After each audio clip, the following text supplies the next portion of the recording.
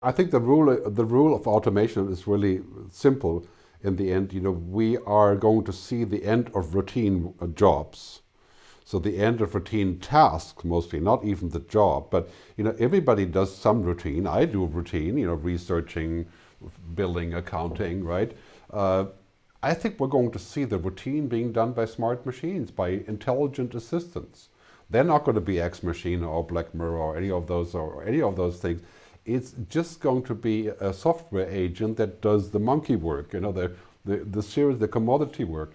And if you're thinking about this, for example, in agriculture, if a machine can drive the tractor and the machine can water the field and so on, what does a farmer do? Well, the farmer gets to study about the next generation of seeding or whatever he wants to study. So really what is happening with us is that our routines are being removed by machines. And if your job is 95% routine, you won't have a job, right?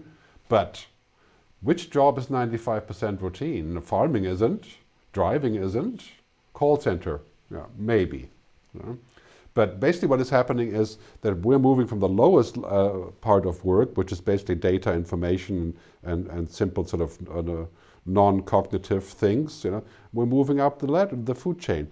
And what we have to do now is we have to train people to unlearn, to relearn, and to get new skills and character traits that machines can't do. And the list of what machines can't do is very long. Right? Machines do not have emotions, they don't understand, they can look at data, they're binary. So the future of work, as I like to say, is to be human. So we shouldn't be that afraid of this. The only people that should be afraid is the ones that do machine work. Right? If you work like a robot will take your job. That is the reality. We need to look at 5G and say, now we're building something completely different. We have to help people how to use it. We have to help people not to use it. If that's what they need, we have to find balances between humans and machines. Right? Because the key is, in the end, my formula that I'm presenting at my talk will be essentially awesome humans on top of amazing technology. That is the ticket to our future, and certainly for Portugal, I think that is already quite clear.